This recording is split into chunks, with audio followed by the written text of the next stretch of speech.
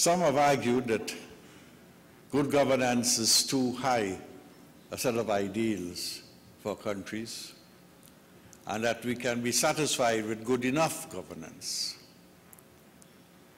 The truth is, in today's society, good governance is really driven by people's expectations. And it is the people's expectation which we must honor. If there is no demand for good governance, there's hardly likely to have a good supply of good governance. And in today's world, in which our society has become even more sensitive to the way in which their public affairs are managed, there is an increasing demand for good governance, which indeed places the yardstick against which we must supply that good governance. And today, you will be discussing how that good governance in the corporate sector of the state enterprise could improve the delivery that is required of you by the society, that will enhance the capacity to so do, that will at the same time ensure that there is accountability, that you make the right public choices, and that you operate with the highest level of efficiency. Those are the various components of corporate good governance that we'll be focusing upon during the course of the day by many who have specialized in these areas, but now you're all specialists in your specific responsibility. The Permanent Secretary quickly outlined the role of the corporation soul. It is a constitutionally appointed position and requires the Minister of Finance, whoever he or she may be, to take full responsibility for the way in which the assets of the state through the corporations that have been established are effectively managed.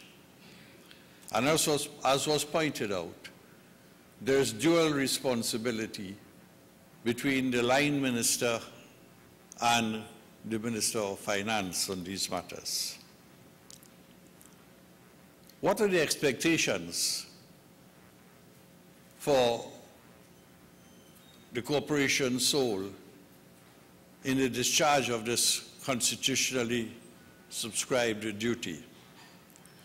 The first expectation is that in the final analysis, I, and through myself, with your support, we are accountable to Parliament.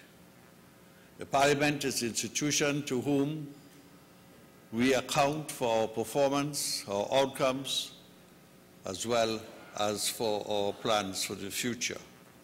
So the first expectation is accountability to Parliament. The second expectation has to do with the adherence to government policy. In each area, there is a prescribed policy framework, much of which is being developed by yourselves, but in the final analysis, there must be a clear policy direction. The third expectation has to do with measuring performance outcomes. And I use the word outcomes deliberately and distinct from the word output.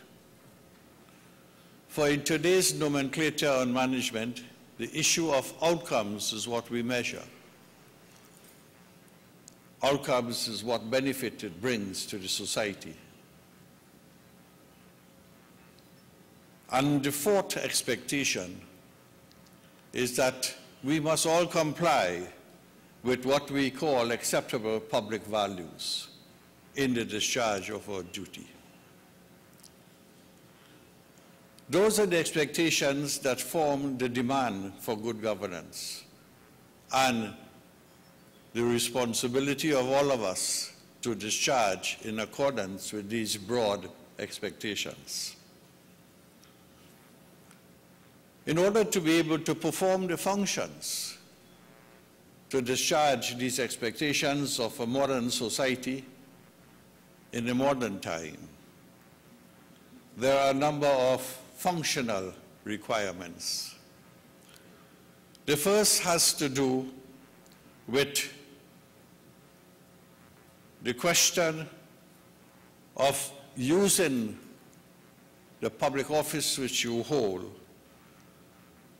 to create opportunities for adding value to the society and ensuring that we can stand the test of competitiveness against established benchmarks, whether those benchmarks are of a local nature, a regional nature, or an international nature. So that's one of the functions that we must embark upon on a day-to-day basis. And chairmen of the board are charged with the responsibility to provide the leadership so that this particular objective can be achieved. The second function is to enhance shareholder value. And I use the word shareholder value deliberately in order to incorporate the public interests as well as the interests of the owners of the shares, which essentially is the government operating on behalf of the people. Enhancing shareholders' value, therefore, is one of your major functions that must be performed. And the third, one that sometimes we have been loosely adhering to, is now the complete financial accountability of state enterprises. And during the course of today, I'm sure you will go into the details of the demands of financial accountability. The corporation sole is largely responsible for financial accountability, whereas the line ministers are responsible for the wider operations of the company. A brief assessment of the metrics of the state enterprise sector would suggest that it is significant in Trinidad and Tobago.